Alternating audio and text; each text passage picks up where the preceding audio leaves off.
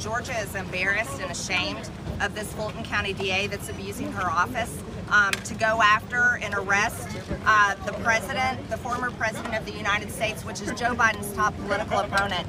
And I'll tell you right now, in the state of Georgia, I met with GMA last week. This is a statistic that everyone needs to understand. In the state of Georgia, a child is sold for sex. A child is sold for sex over 7,200 times every single month. But here, this disgrace of an attorney, the Fulton County DA, Fani Willis, is abusing her power to go after and arrest Trump. She's not using her power of prosecution to go after child sex traffickers, go after gang members that are linked to the Mexican cartels. She's not doing this to go after murderers. We have the same murder rate as Chicago. This is an embarrassment. What's your source on all this, Marjorie? Why are you here? You're talking about sex trafficking. What's your source? What's your source? GMA. Who's GMA? Georgia Emergency Management Agency. Have you had any communication? A government agency. That is a Marjorie. I'm in constant communication with him. I support President Trump. I just came from the Republican debate in Milwaukee last night. Landed here this morning. The reason why I'm here is because this is my home state. I was born and raised in the state of Georgia, and I'm here as a Georgian. I'm also here as a member of Congress. We're going to be standing up against the weaponized government, and we're launching an investigation into Fani Willis through the Judiciary Committee, and we go back into session. My comment to Fani Willis is we're going to make sure that she loses her job. What do you think she's done wrong? What did she do wrong? This is called weaponized government. What does that mean? The weaponized government is she's using her office for politics. Okay, so she's going after Joe Biden's top political opponent. So you don't think going Trump to win the made any of Republican these? primary? No, these are fake charges. Why? He's being arrested because he uses freedom of speech.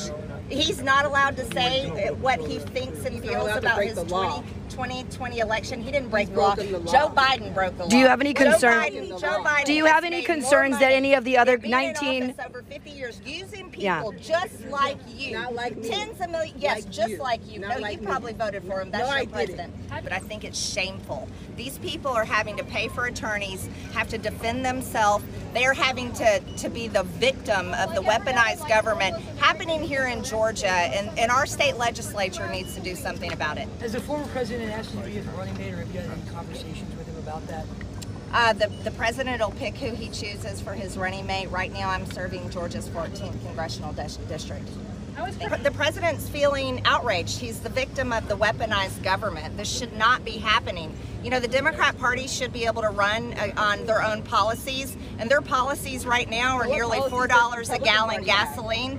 Their policies right now, they've doubled food prices with inflation. Their policies right now are wide open borders where drugs, over 300 fentanyl deaths every single day in America.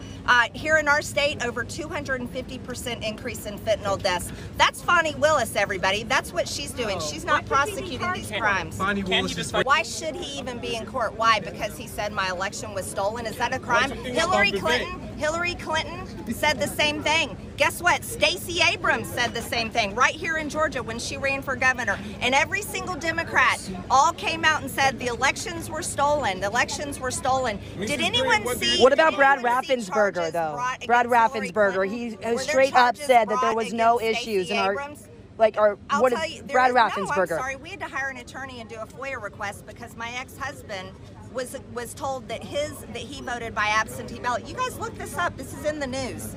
He was told when he showed up to vote in 2020 that he voted by absentee ballot, and he said, no, I didn't. I didn't even request one. And then he had to sign an affidavit to surrender an absentee ballot that he never voted on. And we were accused and called liars for that until we hired an attorney and we had to FOIA the information. And guess what? It turns out it was all true, exactly what he said. So there was fraud in the election, and it's a serious issue.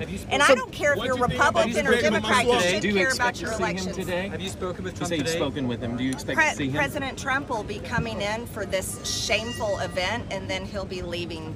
And I don't blame him. I'm sure he'll be ready to go. I thought Vivek did a good job. He actually stood up for America First policies, and he was the only one on the stage that made any sense. The rest of them sounded like George Bush Republicans. So is Vivek 24 or VP Vivek? Do you still endorse Trump? I'm Trump 24. Trump 24 all the way. To his supporters today. I'm sorry. Will he speak to his supporters? They're asking if Trump is going to speak to supporters. Yes,